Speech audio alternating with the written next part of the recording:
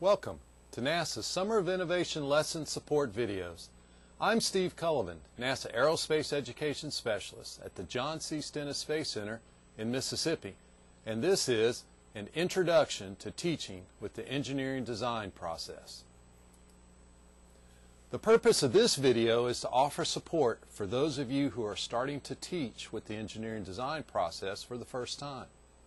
To get you started, we will briefly talk about why we teach this process, then move on to introducing one model for the design process, and finally share some teaching tips.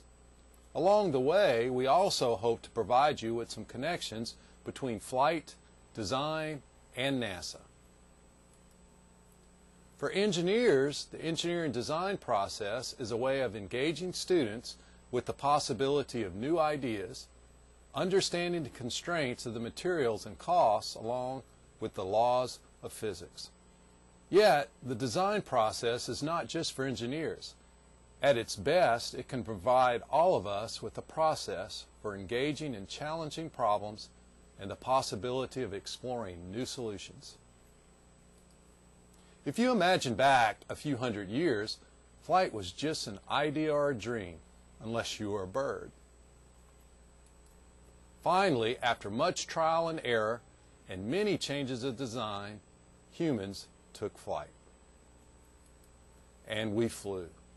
Over the years, there were more and more new ideas, more designs, and more successful aircraft. Ideas and goals were then reimagined. We almost take for granted that the space shuttle can fly and that we can travel into space. But it took the design process to get there, among many other things. Here you can see ideas of what the space shuttle might have looked like.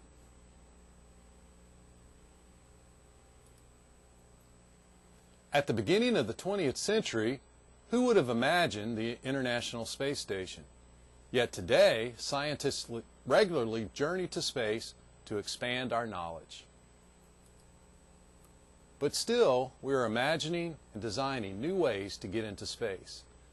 This is a new hydro impact basin at NASA's Langley Research Center and the Orion Crew Exploration Vehicle prototype going through the design process.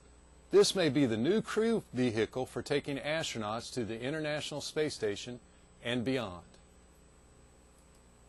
So, if we go back to the space shuttle, here is a series of visions of what the vehicle might have been and its progression of change over time.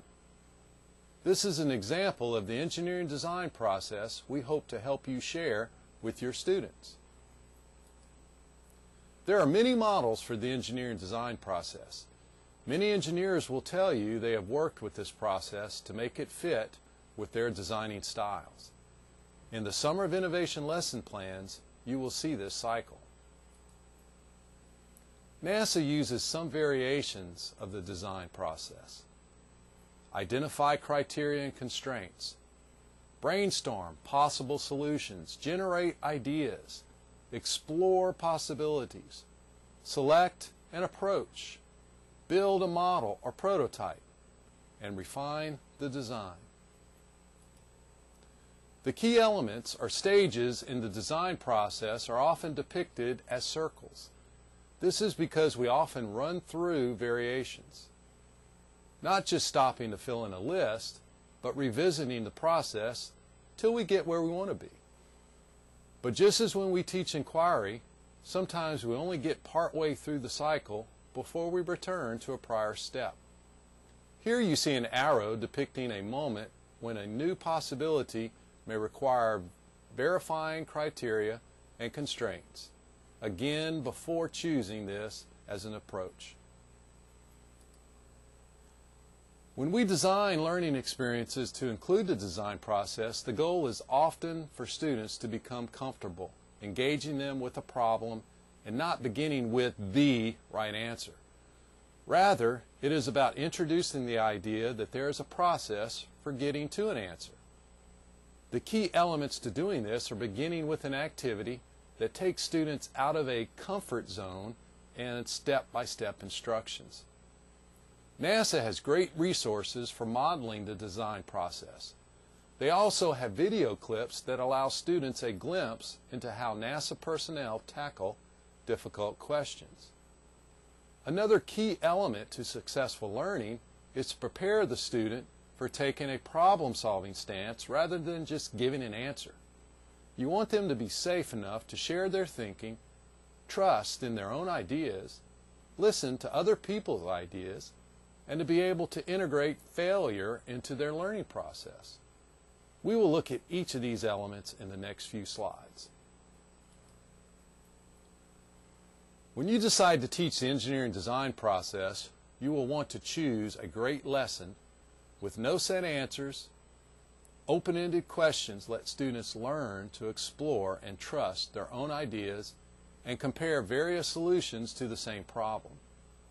The Summer of Innovation engineering lesson plans have great ideas in the engineering design process and challenges section.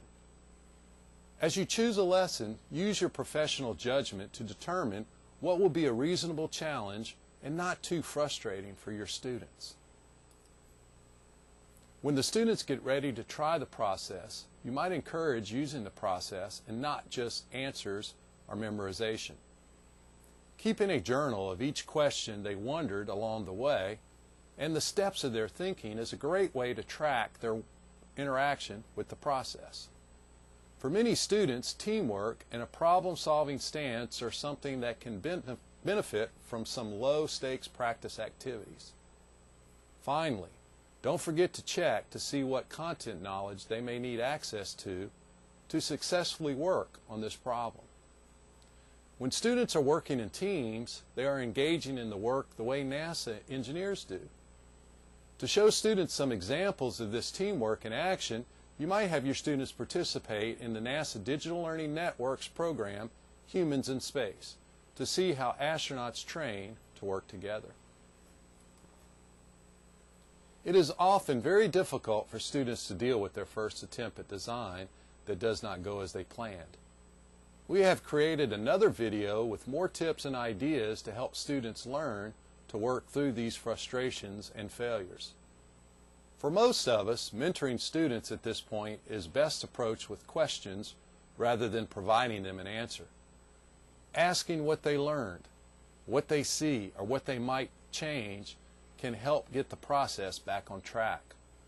More than anything, this is your chance to keep on modeling a problem-solving stance.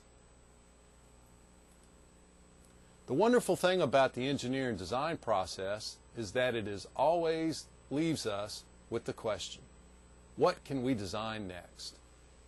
Here at NASA, we are asking the same questions. This slide depicts the goal for an MPCV or a multi-purpose crew vehicle. We look forward to seeing what you and your students create. Thank you for joining us as we explore together in NASA's Summer of Innovation. And special thanks to the many education specialists and the NASA Digital Learning Network who helped make this video lesson possible.